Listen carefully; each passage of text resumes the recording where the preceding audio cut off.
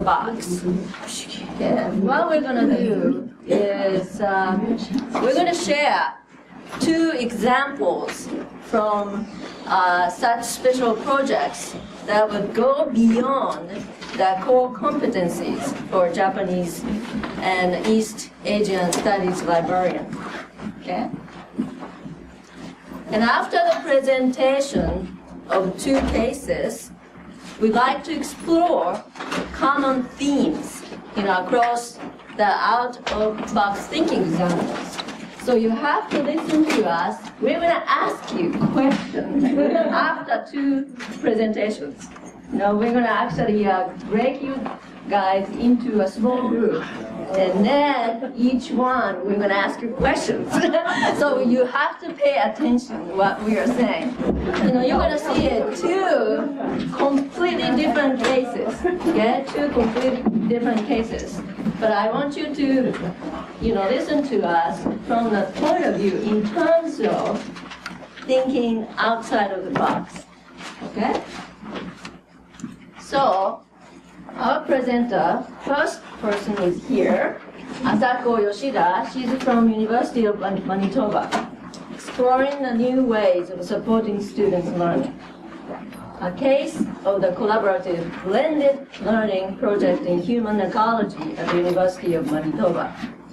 Second speaker is myself, Tokiko Pazel, from University of Hawaii at Manoa. My title is Making Things Happen, Librarians as Project Manager. So with this, without further ado, here's Asako. Sure.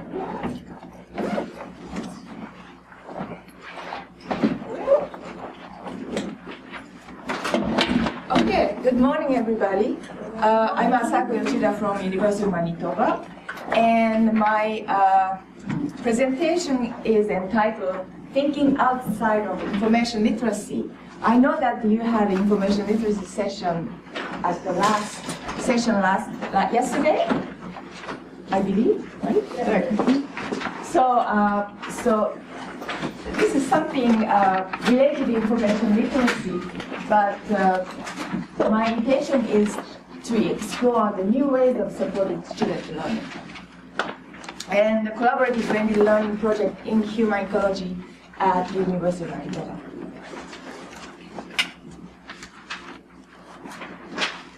So this is the situation. You are asked to provide a library session for a course by the instructor, course instructor. And you do everything you can do to understand what you need to do in the session. So you really carefully syllabus of the course, and of course you ask many questions to the instructor and clarify what exactly students are learning in the course and what are expectations of the assignment they are working on.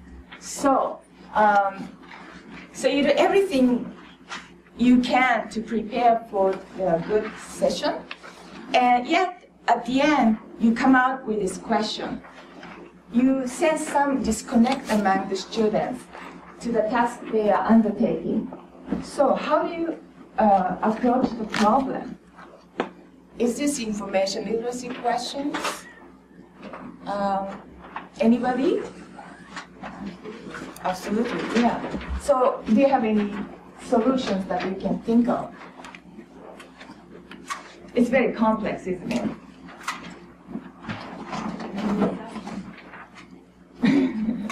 Assessment in information literacy is always a popular topic. But I approached this exactly same question for the course I had to teach, and for which I designed a blended learning model. So I'm a liaison librarian on human ecology, and also I'm a liaison librarian for Asian studies, among other things. I have many hats as a liaison librarian. And why am I talking to my human ecology project in blended learning to Japanese librarians? So my premise for my presentation is that there are many possibilities to design appropriate pedagogy in a blended learning model to support the student learning according to the level, its disciplinary orientation, specific circumstances, and learning objective of a given course, if it is called for. So it doesn't matter what level, what disciplinary area you are talking about.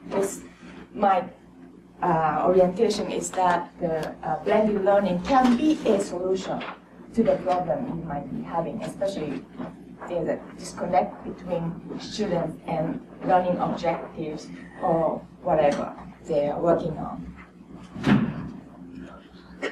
So what is blended learning? So I took the definition from Wikipedia, and basically they give any sources you refer to, you get about the same definition. Blended learning in education research refers to a mixing of different learning environments. It combines traditional face-to-face classroom methods with more modern computer, this modern is kind of funny to sound to it, computer-mediated activities. And further, in Wikipedia, as of now, there is no consensus on a single agreed-upon definition for blended learning.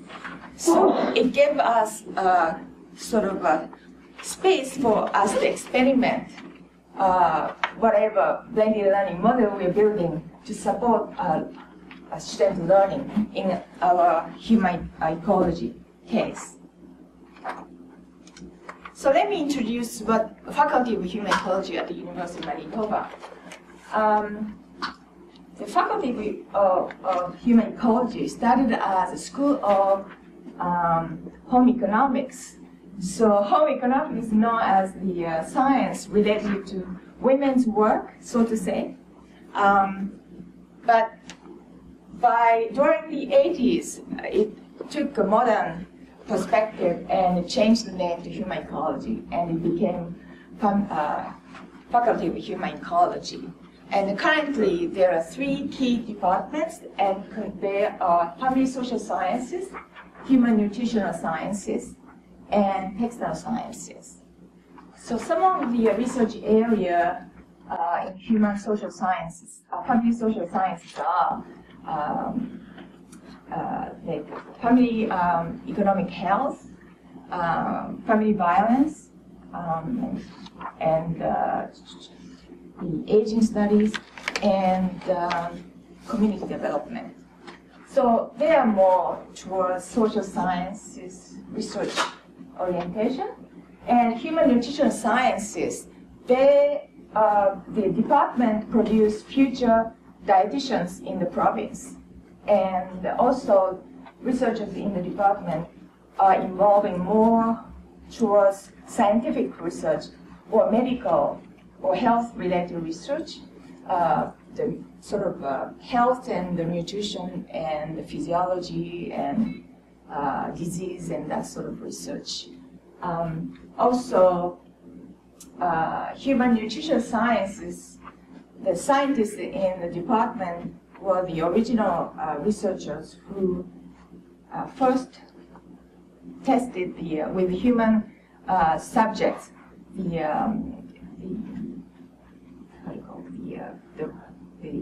canola oil, which is extracted from rape seeds, and apparently rape seeds are not edible, but they're made into what we know as canola oil, which is edible. And they conducted the first test with a human subject. And textile sciences, it's very varied. Some researchers are into business or consumer science aspects of industry-related textile sciences, and some are involved in more of material science or kind of medical textile with using nanotechnology. So as you can see, the faculty is very highly interdisciplinary, and every year we receive about up to 150 students into the program, focusing on one of these degrees in the programs. Okay, so it started as the science of the things related to women's work back in 1910, and in the last 15 years, all these departments transformed themselves into the academic units with very active industry-based research, especially human nature sciences and textile sciences. And I would say family social sciences, I would say active social science research. Okay. So, oops. I think order is reversed, so I'm gonna go this first. So this is because we worked, we designed this blended learning model. And this is second year foundational course for human ecology students. And it's called Perspective in Communication. And it has been around over 20 years and focused on research and writing skills, mainly taught by a session instructor, at least as I know in the last 5-6 years, it's been taught by, regularly taught by a session instructor. And so syllabus is given, and every time new instructor is hired, they just go run with it, so to say. So in the summer 2011, we found that this was the last round of this course because the faculty is going revamping of the foundational courses in undergraduate. So this was a good opportunity for us to do a pilot project with a small group of students. So initially we had 14 students enrolled, but only 11 students completed the course. Okay.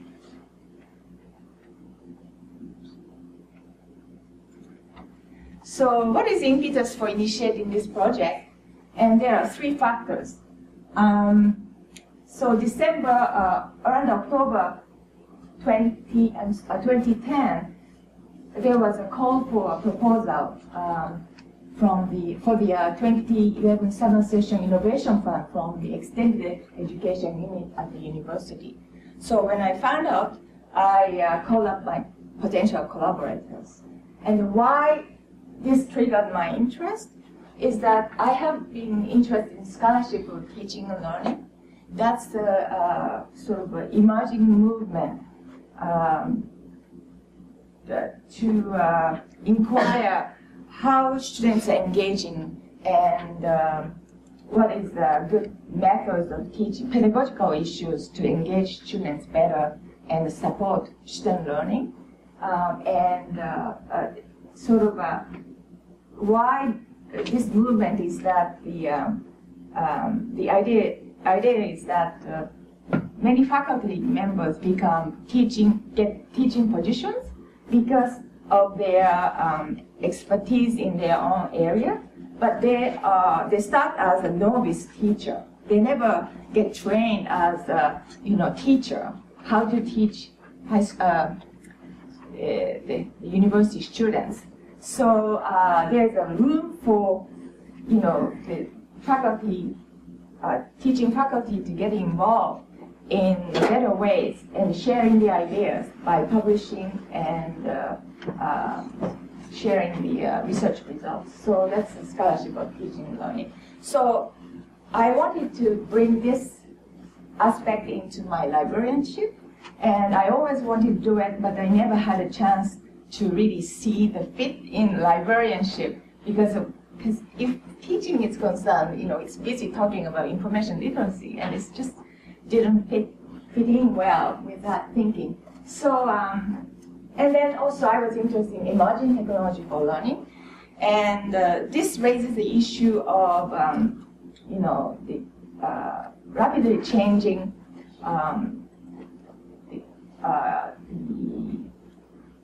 information and digital information landscape.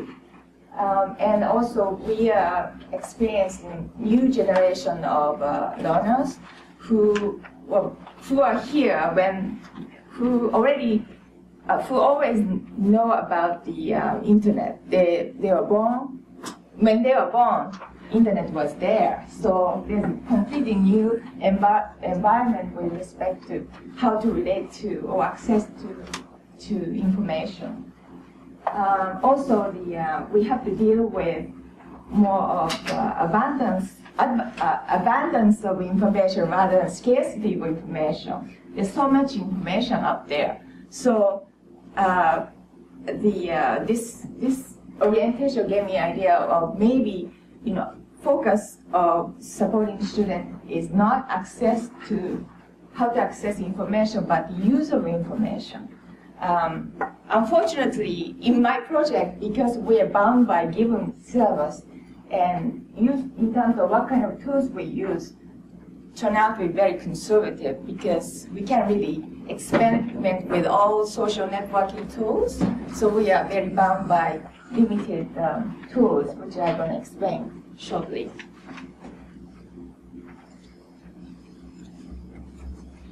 So this was a highly collaborative work. So human ecology liaison librarian, that's myself. And my co-investigator was Kathy Block. She is a writing instructor from Learning Assistance Center. And over a couple of months, we became a good friend, coffee friend. And there's a Starbucks in the library, and it became a nice kind of forum for us to get together and have all sorts of informal discussions. And one of the things that we exchanged was the course, instructional design course, both of us took at a different time. So we exchanged the notes about the course. And from there, I got the sense that she would be a good collaborator for the project, and quite nicely connected to her for the project. And then, so we did all the background kind of necessary work, and then I also contacted the Faculty of Human Ecology. And with respect to collaboration in this project, everything worked very nicely. It's like a nice, magically connected and very easily connected to right people, and then everything went smoothly. So for the Faculty of Human Ecology, the faculty asked me to talk to academic advisor about the project, and she became the person representing faculty and worked on the grant proposal. And so everything went together very well. And when we received the grant, then there was a couple of months, and then we waited till course instructor got hired, and we had about 1 month to do real groundwork to establish blended learning environment. And for the last couple of weeks, just before we started the course, we collaborated with the course instructor.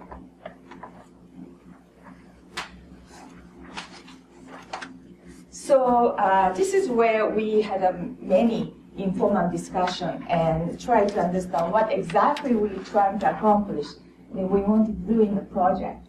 And so what we're interested in was providing a better learning environment by incorporating blended learning model into a traditional predominantly lecture-based course.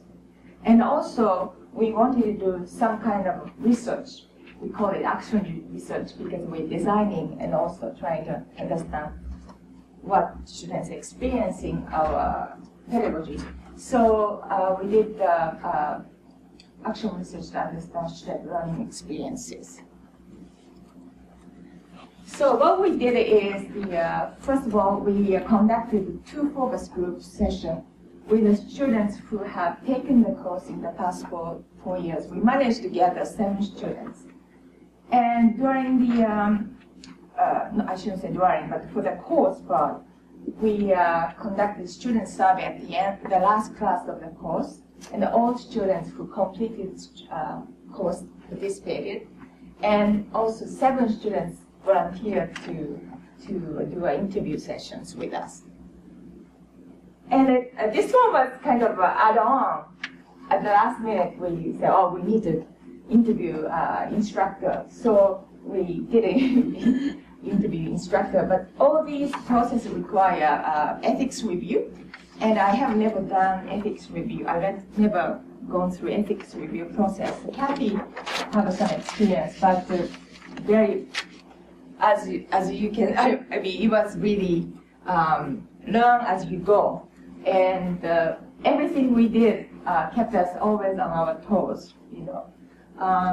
And it's good things about collaboration is that we always had candid discussions among collaborators.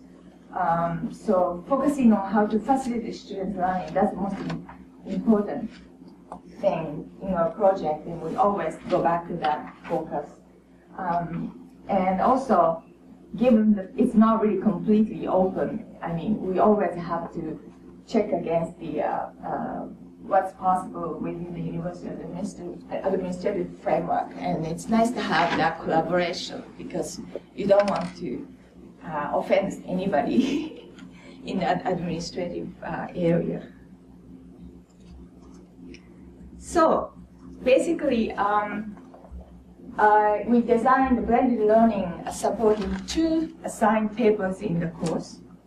So just to give you an example, this is the first paper draft assignment, and paper number 1, the student had to write reflective definition of human ecology. And this doesn't mean much to you, but what it is that they are coming into human ecology, whatever they're pursuing, human nutritional area or exercise sciences or family social sciences. But basically this assignment wants them to reflect upon why you are connecting to human ecology in terms of where they want to go in the future. And they want to incorporate 6 external sources to establish that identity. So this was the original evaluation scheme.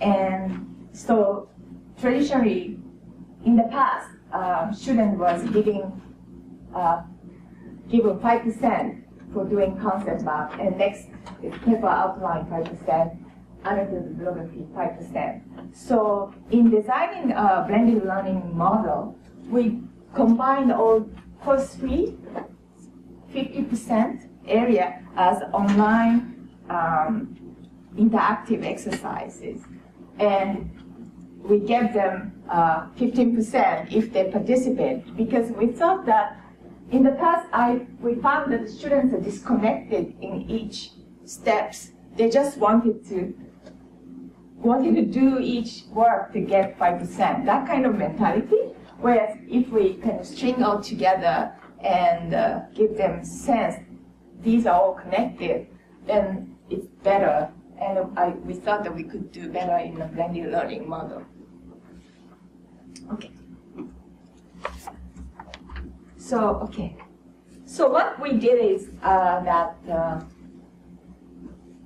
we asked, at the beginning of the course, we asked students to interview each other. And everybody posted a paragraph summarizing the person they interviewed, what they said. And that's our first exercise. Second exercise was posting their outline after my mapping exercise. And then they have to respond to 2 peers in terms of effectiveness of providing a good outline. And this is the same. The third one is posting a draft annotated bibliography, and they have to comment to the 2 peers in terms of effectiveness of providing a good annotated bibliography. Here, we didn't want to criticize or anything, just to focus on positive things so that we can encourage some kind of interaction, but in a limited manner and a controllable manner. Also, we provided online guide to scaffold their learning. And what we use is probably everybody recognizes this. This is SpringShare campus guide platform.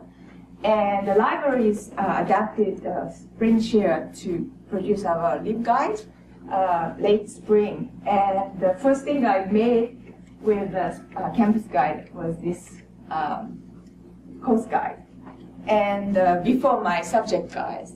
So just to show you some tabs that we created. So we have a specific tab for paper number 1. Paper number 2 is just the finalized form of draft of paper 1. So so jump to number 3. Academic ethics, that's another paper they have to do. So, okay, I'm going to show you more example. And then mind mapping, outlining, gathering relevant sources, writing tips and exercise, integrating sourcing, writing APA guide, and here we have all the reading links, reading lists available for the course. So Kathy provided some of the tips and also some exercise they can do. And these are nice reference sources as they work on the assignment. But just give you example of the what we provided for the first paper. We try to explain what this paper, what students expected to write in this paper in a plain language. So we started with, since we started with interviewing each other in the class, so we referred to, my story, started with my story, because we want to make sure that they are connecting to their own connection, not the others, not the textbook definition. So we made sure that we start with my story and the expectation in this professional piece, and so on. And also I videoed 3 people, 2 recent graduates and one fourth-year student who just finished her last class in the program. Okay. And ask them to talk about their connection to human ecology and also relationship to their career aspiration and what they're doing if they're past recent graduate and so on. So just to give you an example, this is the Christy Quinn. My name is Christy Quinn, and I'm a credit counselor for the Credit Counseling Society, which is the largest credit counseling service organization in Western Canada. I am also a recent human ecology graduate. I majored in family social sciences. Okay, so you get the sense. So it lasts about 4 minutes, and I have 3 people talking their story. Then this is just mind mapping source. And also we connected the online interactive exercise, which is taking place in a learning management system. We get instruction in the course guide and a link to the learning management system. Okay, so this is annotated bibliography information. And I also gave 1 hour in-class library instruction for the course and 30 minutes demo of one-stop search, which is the discovery tool for the libraries. That's all they needed for this assignment. And also 30 minutes hands-on exercise. And because students really knew what they had to do, so after my demo, everybody is getting very quickly. I don't really need to kind of worry. I was surprised that they got much quicker than I thought. Okay, sorry. So as I said, I did some action research